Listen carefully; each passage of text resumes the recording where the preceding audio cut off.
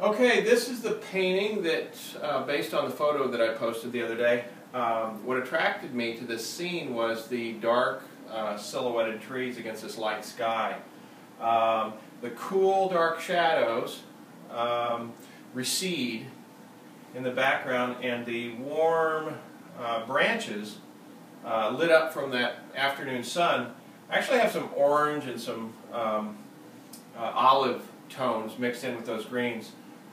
So the warm colors come forward, the cool colors recede, creating that three-dimensional quality that's necessary to kind of describe the immensity of these trees. So that's what I'm going for. Tune in for the rest of the painting.